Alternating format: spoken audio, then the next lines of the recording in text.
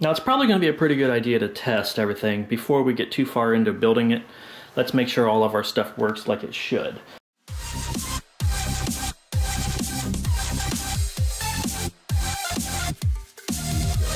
So to do that, let's first test our solar panel in charging controller.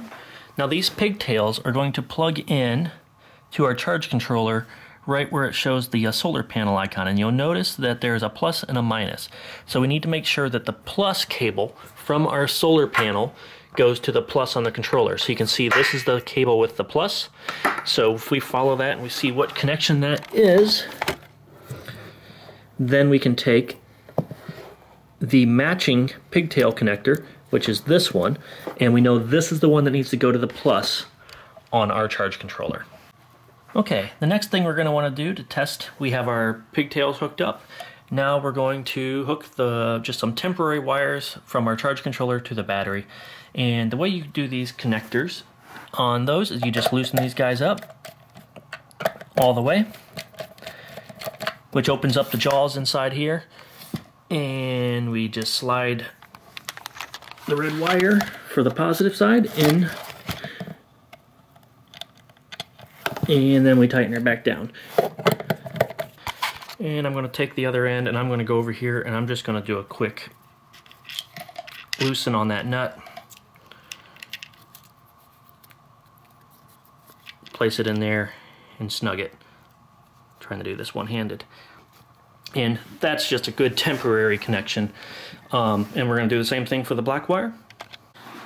Okay, so now we've got the red and the black wire connected to our charge controller, and as soon as I hooked that battery negative cable up, you'll see that the green light came on, which indicates that my battery is charged. So far so good. Now the next thing to do is we're going to take the long leads on our panel.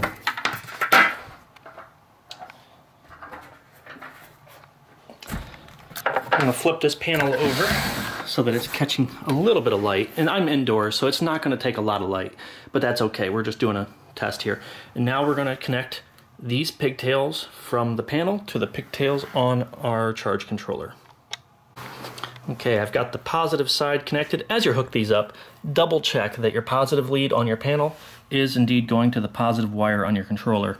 Very important you don't get those backwards. You can damage your controller if you do.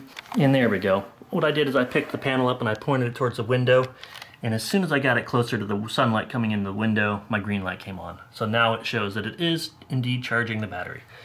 So we know our panel works and our charge controller works. Let's go ahead and hook up our inverter and make sure our inverter works as well. Okay, in order to test our inverter, we're going to need the inverter and the two mounting cables that it came with. The first thing you're going to want to do is take these plastic covers off of the power tabs on this inverter. These are very nice, by the way. I like the way that they protected those wires. Then you're going to need a 9/16 inch wrench to loosen these two nuts and remove the nut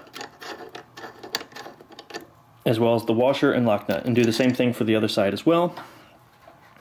Then we're going to take one end of the red power cord and we're going to place that onto the terminal, put our nut, washer back in. You want to do the terminal first, then the washer, then the lock nut. What we're trying to do is sandwich that terminal against the back of that binding post. That gives it a good solid connection.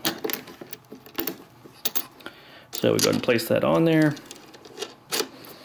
thread it back down.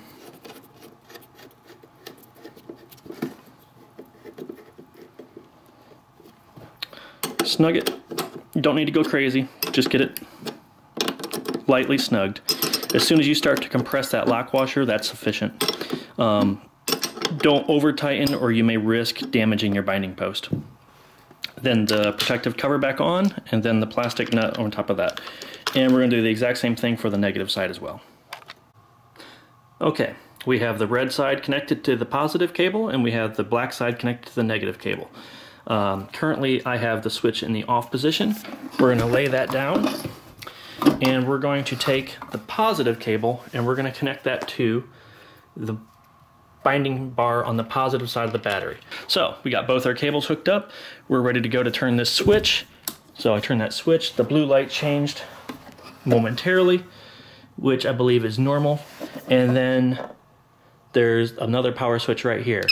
We turn that on, light came on, everything's looking good there. It gives us our battery voltage. So it appears to be working. It's probably a good idea to take something with a decent sized load. I'm going to use this electric fan, and we're going to plug that in and make sure that our fan kicks on. If the cat will let me. Okay, got that plugged in, and let's test our fan. Our fan is running. Cool. So, our inverter is working. One more thing I do want to test with this inverter, we have the remote switch. So let's make sure our remote switch works. And it uses just a standard phone cable. And then we plug our phone switch cable in right here on the back. And then the other end of our cable is going to go to the back of the remote switch.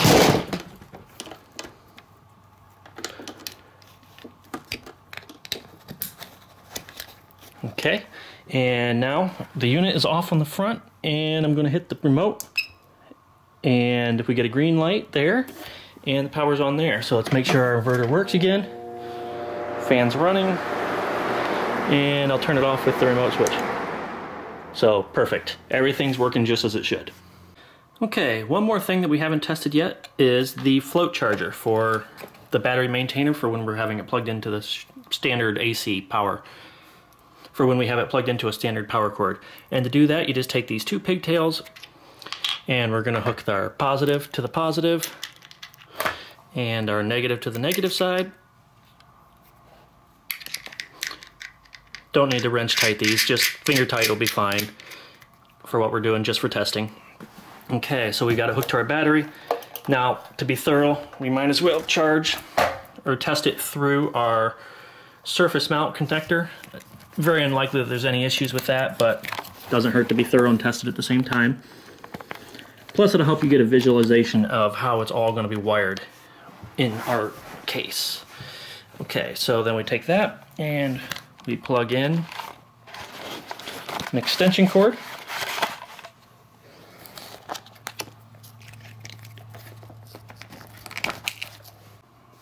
Okay, I have it plugged in. Okay, I have it hooked up with our negative cable to the negative side, positive to the positive side to their maintainer. And you can see right now the red light is on solid. That means it is charging. Now when I first plugged it in, here I'll unplug it so I can show you what happened. As I first plugged the unit in, both lights came on. Then they shut off. And about 2 seconds later the red solid light came on, and that indicated it's charging. So the delay was that the device was analyzing the battery, deciding if it needs charged or maintained or what mode it needed to operate in. But it looks like everything with that is working.